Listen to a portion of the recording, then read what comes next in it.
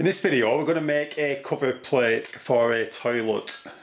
So that is the old button which I've removed. I've replaced that with a round electronic sensor. So we now need a plate making from something which isn't going to rust, so I'm going to use stainless steel, and I'm going to cut that to cover the hole which was left behind in the cistern lid by that. So this is a piece of scrap stainless steel. And what we're going to do is we're going to make that into a cover plate to cover that hole. So I'll just draw another line in there.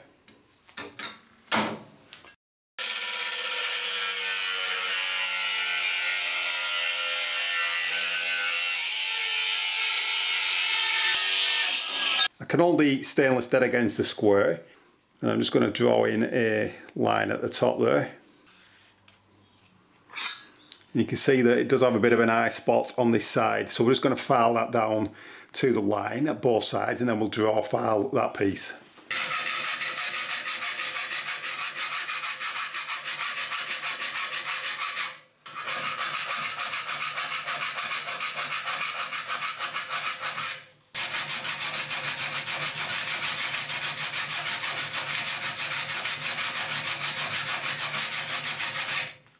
So that's what we're aiming for. We just want to get it as square as possible.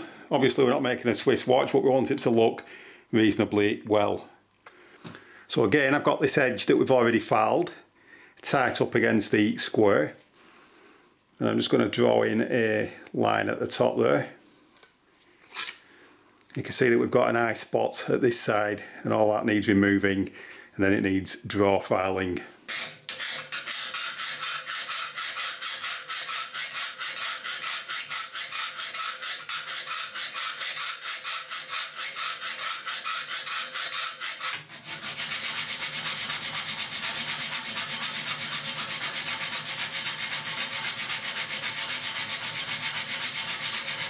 So that's our piece so far. I'm now just going to put a slight radius on each corner.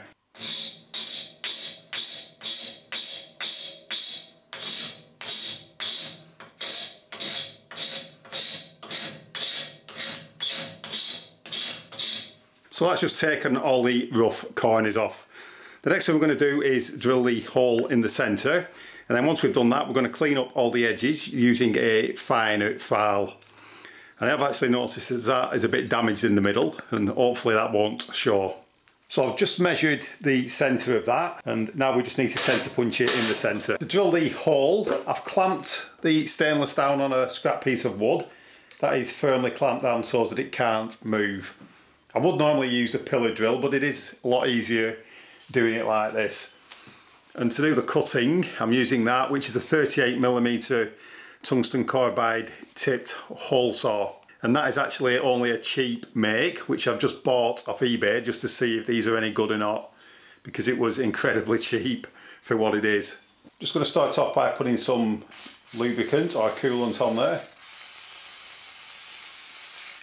and then I've got the drill in the slower speed, and I've also put it on a torque setting of 20 just in case it does jam.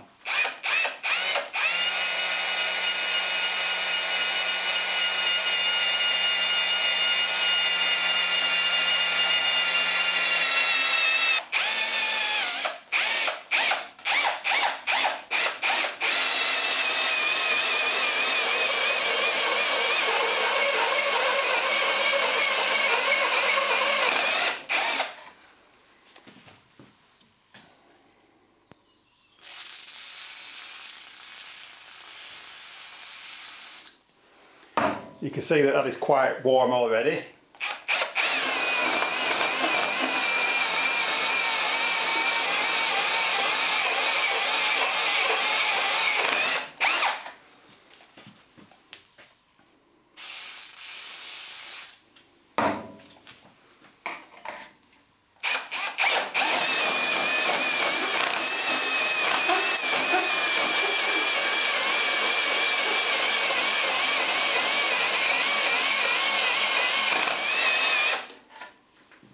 Obviously, if you've got access to a laser cutter, jobs like this are a lot easier.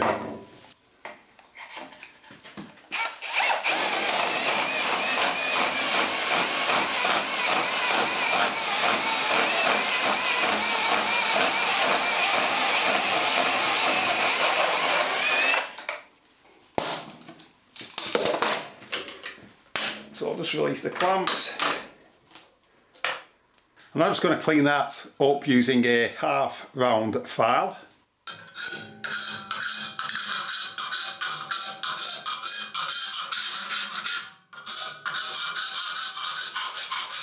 So that is basically the cover plate. We now just need to file that all the way around to remove any of the rough edges. So I'm now using a smoother file that is quite fine.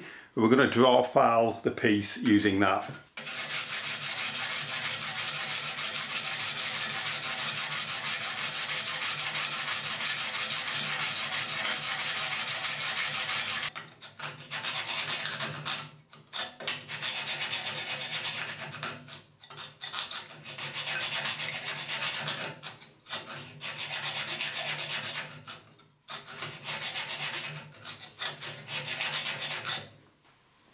I'm just going to get some wet and dry abrasive paper, which is 400 grit.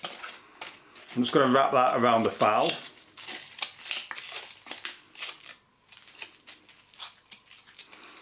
And then we're going to do the final polish with that.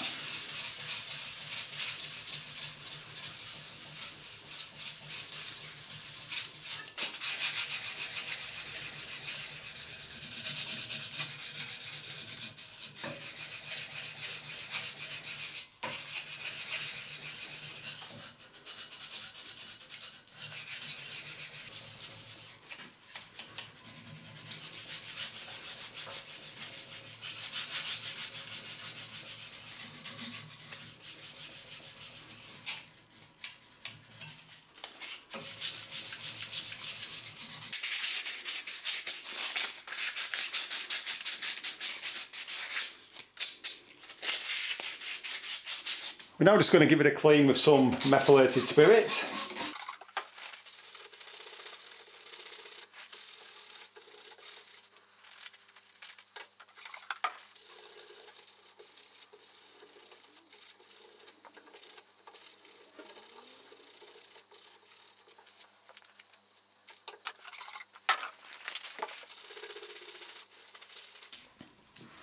And basically that is it. It has got a few dings in the stainless, obviously, because this was a piece of scrap, but that is basically it. We now just need to install that onto the toilet. I've just cleaned the cistern lid with some methylated spirits, so that is now going to fit on there like that. The top of the lid isn't completely flat, but for what it is, I'm not actually going to go to the trouble of trying to bend that because I don't want to ruin it. This toilet will actually be being replaced in a few months' time when I get around to it, so I'm not going to spend a massive amount of time on this.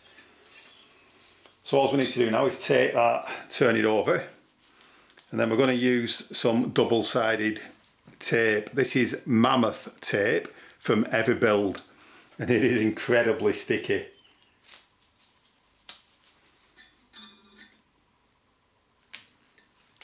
And this is all that will be required to hold down this piece of stainless.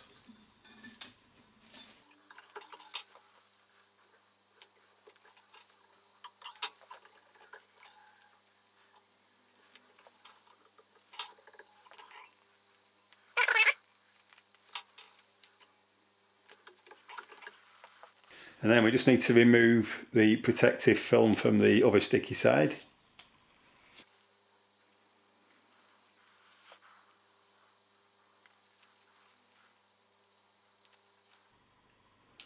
Can then take that, ensure we get it dead in the centre,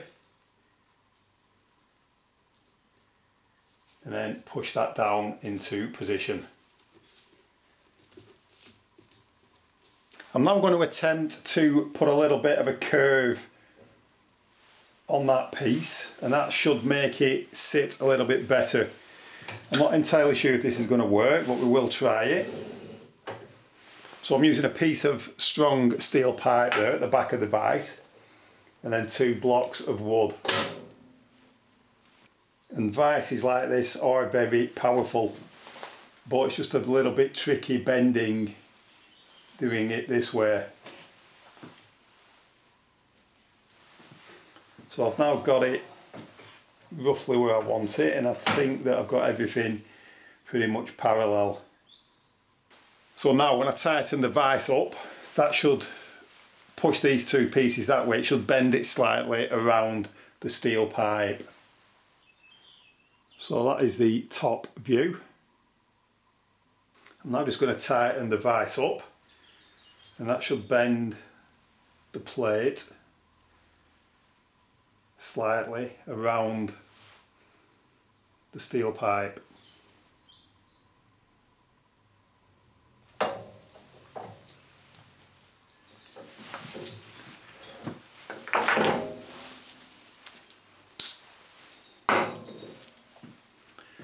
You can see that we've got a bit of a bend in that now.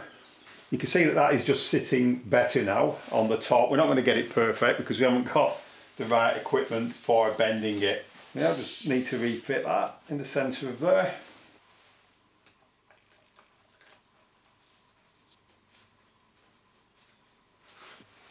So we can now go and fit this back onto the toilet.